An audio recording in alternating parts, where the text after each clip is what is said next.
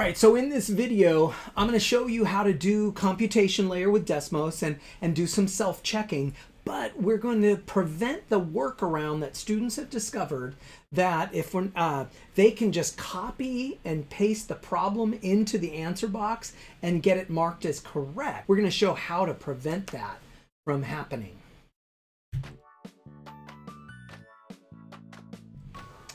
All right, so what I've got here is I'm on the Desmos website and I'm at teacher.desmos.com. Now I have a pre-made thing right here, an activity. I'm going to get into preview mode right now, and there all I have is just a simple 23 plus 14. And of course we know the answer is 37. We mark it, submit, and then, oh yeah, look at that, it's correct. Okay, so we got a couple of issues. One, if I type in 23 plus 14, watch what happens. First, if it gives me the answer over here, but then secondly, if I hit submit, I get it right. And all the kid did was type in 23 plus 14. In fact, now that we know that the answer is 37, I could type in 40 minus 3. It evaluates to 37. I hit submit, and it still marks it as correct. So that's no good. So we want to fix that. So what I'm going to do is I'm going to go in and we're going to edit our activity. All right, so now I've got 3 components. I've got a sketch layer where the students are going to do their work. I've got the problem where the problem shows up, the question shows up. We're going to talk about that computation layer in detail in a second. And down here is the student input box where the students are going to put in the answer. Now let's go into the code, the computation layer. And I've got these 3 main parts right here, and it's all displaying it in the content sync. So first, I've got the question, and this is where the variable question is equal to simplify, and in this case I've got 23 plus 14, but I can make it any problem I want. I've got the answer, and in this case it's the numeric value of 37. And of course I have to remember all these parentheses and quotation marks. That's all important stuff. And then the last one is the feedback. So here's the feedback when, and all of this right there, that highlighted part is when it's correct. I want you to give me a green checkbox. When it's not correct, and this is the thing for not correct, I want a red X. Otherwise, say nothing at all. So there's the feedback.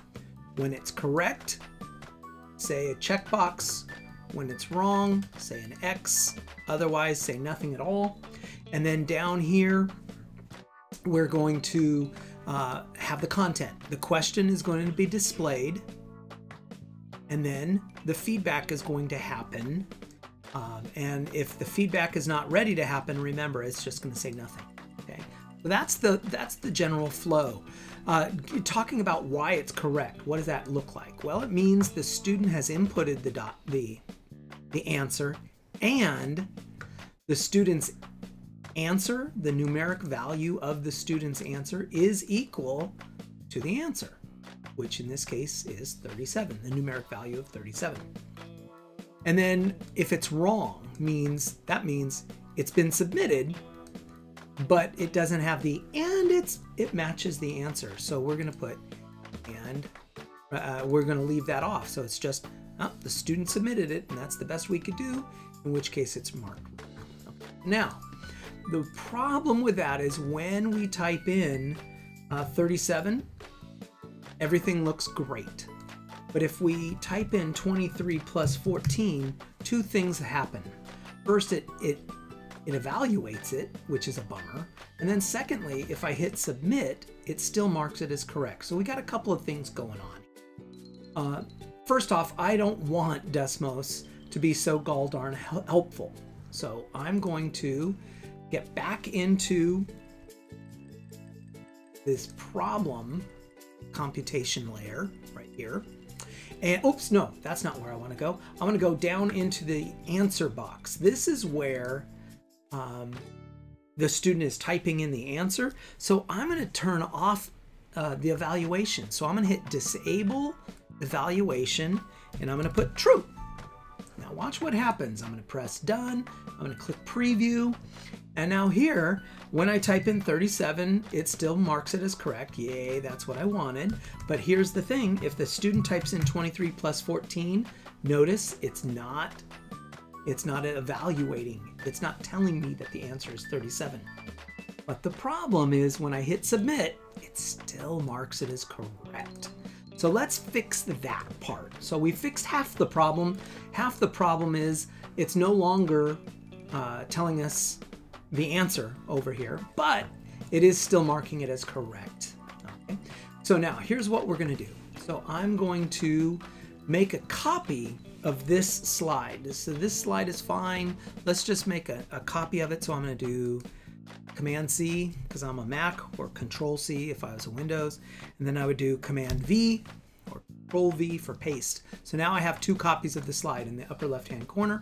But my practice of doing things is when I'm on slide 2, I'm going to name all my components with a 2 as a trailing number here to indicate that these things are all happening on slide 2. Okay. Now, what I'm going to have to do is I'm going to go in here and I'm going to zoom in a little bit. First thing I need to do is I need to change all of these 1s to 2s. And I learned a really cool shortcut for how to do that quickly. I'll show it to you later. And then I'm going to change the answer. The answer is no longer going to be a numeric value. We're just going to use the quotation. So 37. So in this case, it's no longer a number. It's now like text. So we're going to call it Latex, L-A-T-E-X, Latex. Okay? So the feedback when the student provides the, click submit, and here it is right here. We're going to change this numeric value because this is no longer a number. It is now Latex. I know it looks like latex, but it's Latex. All right, now everything else is going to work. So now when I hit done and hit preview, watch what happens here. So now when I type in 23 plus 14, first off, it's not evaluating. Yay! It's not evaluating because we still have the student input down here. We have the disable evaluation is true. Okay, so now I'm going to go back to preview. So it's not 23 plus 14, but now watch what happens when I hit submit. What, bam, it's not marking it correct. It means the student actually has to type in 37. And that's because, I'm gonna go back into the computation layer. This 37 is like, it's not a number, meaning it can't evaluate to that answer. It's gotta be 37 precisely. All right. For example, if I were to type in, let's go back to preview, has its pros and cons. So we know that 37 is correct. Okay? But if I were to type in 37.0, technically that would be correct. But because it's a Latex, it's looking at the text. It's saying, nope, that's not right. It's got to be 37 only. That's it. And that's how we're going to get it to work. Okay? So it's got its pros and its cons, but that's how you get it. Now, what we could do, I'm going to copy that slide and I'm going to do paste. And now I have 3. And so I'm going to change this to 3, 3, and let's do 3 right there. And remember, my student input is still, it's disabling the evaluation. That's what I want. Now let's go into problem 3. Now remember, I have to change all these 2s to 3s because we're now on the 3rd slide. Now check out this cool, cool trick. I think on my Mac, I hold down the Command key. On your Windows, I think you're going to hold down the Control key. So I'm going to start with putting it behind the first 2. I'm going to hold down the Command key, and then I'm going to click behind the second 2 and the third 2. And notice I now have cursors blinking at all 3 2s.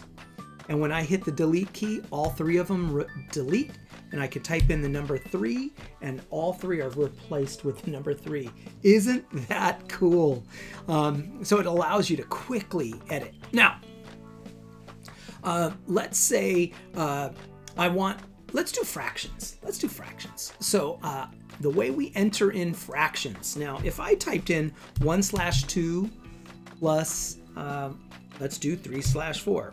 So 1/2 plus 3/4. All right. Now, and of course, we now know the answer. The answer is 1 1/4. So there's a couple of ways to do it, but let me just kind of, for the placeholder right here, we'll just leave it there. We're not going to get to the answer part. But when I hit preview, look at this. That's ugly. They don't look like the fractions I want. I want fractions. I don't want that slash thing. So what we're going to do is we're going to go back into problem 3 to indicate that I want it to look all fancy. All right. It's LaTeX. It's more LaTeX. So I'm going to hit the tick mark. The tick mark, wha-bam, is the one, it's the key directly to the left of the number 1. Okay? It's coincidence that it's the number 1 here. On my keyboard, it's the tick mark, which is next to the number 1 or above the tab key, right? And then I'm going to put a tick mark down here at the end to indicate the end of the LaTeX. Now I'm going to hit done and click preview. And now it kind of looks different. It's a different font, isn't it? That's because it's LaTeX. It's rendering it as LaTeX, not just boring text. All right. But I want it to be even better. I want these fractions to look official, but I don't know the official LaTeX code. There's some code, right? So here's what I'm going to do. I'm going to copy it. I'm going to add a new tab, and I'm going to go to just the normal Desmos calculator. Just the normal Desmos calculator, and I'm going to type in 1/2 plus 3/4. It didn't work the way I wanted it to, so I'm going to do 1/2 plus 3/4. So I'm using the slash key under the question mark to make my fractions. So that's how I want it to render. So I'm going to copy this, and I'm going to go back to my activity. And I'm going to delete this stuff, and I'm going to paste in. Ooh, there's the code. That's the LaTeX code for give me a fraction called 1/2 plus another fraction called 3/4. Now, this is obviously not the right LaTeX for the answer of 1 1/4. So what am I going to do? I'm going to go up here, and I can add a new line if I want, and I could do 1, and I better use my little keyboard here. And I'm going to do 1 1/2. Oops, it's supposed to be 1 1/4. Delete 1 1/4. All right. Now, there's a gap in here, so I need to hit the delete key right here. Well, bam, delete. There it is. So there's my answer, 1 1/4. So I'm going to click copy, go back over here, and I'm going to delete this junk. And I'm going to put in the answer right there. There's the LaTeX. Now notice up here, I needed to indicate with a tick mark that here comes LaTeX. But down here in the answer, I do not need to worry about that. Everything else is going to look good, is going to work. When I hit done and click preview, oh, look at that. There's my work. The question, it renders perfectly. Now, of course, my answer, I want to type in 1 1/4. So I'm going to type in 1 oopsies, down here, 1/4. Now, when I hit submit, a couple of things. First off, well, anyway, when I hit submit, well, bam, it's correct. Now, let's say a student accidentally put in a gap right there. Now, when I click submit, it won't work because of that gap. But here's the neat thing. I can copy that. I can close this, and I can go back into my problem code. Now I can change this a little bit. I can say, well, I'm going to make 2 acceptable answers. Answer 2 is, well, bam, I copied and pasted, and there's the little gap right. So now I have answer and I have answer 2. In fact, let's change this to answer 1. It's going to give me an error because I no longer have an answer. I have answer 1 or answer 2, but I don't have an answer. So now it's saying what's correct. Well, when it's submitted and it's either equal to answer 1 or the student input 3.latex is equal to answer 2. All right. Now I need to put all of this in parentheses. So it's saying, how is it going to be marked as correct? Well, it's got to be submitted and one of these two conditions has to be true. And that's when it's going to be marked as correct. Otherwise, it's submitted and it's wrong. Okay? But when I hit preview, there's my problem, rendering correctly. I'm going to do 1 space, 1 divided by 4. Watch. Whoop, bam! That's correct. But if I take away that space, whoop, bam! It's going to be right. Now, if I were to put in too many spaces, more than just that 1, it's going to be marked wrong. Ah, yeah, because I have, that's it. The LaTeX, I technically would have to provide every possible answer. And there isn't all that many. For example, answer 3, maybe the student left it as 5/4. So frac, oops, quotation, frac, quotation, and let's leave it as 5/4. I'm not going to do 1.25 because I don't want to encourage students to just type this into a calculator and get the answer. So there's my 5/4, which means I need to add or student input 3.latex is equal to answer 3. So now I have 3 possible answers right there. When I hit done, click preview, there it is. So now if I type in 5/4, it's correct. So all of a sudden, I now have a variety, oopsies, a variety, oh my goodness, go away. There, 1, there, of answers that a student can type in and it will work. Right? So the big key, going back to slide 1, we're going to change the numeric value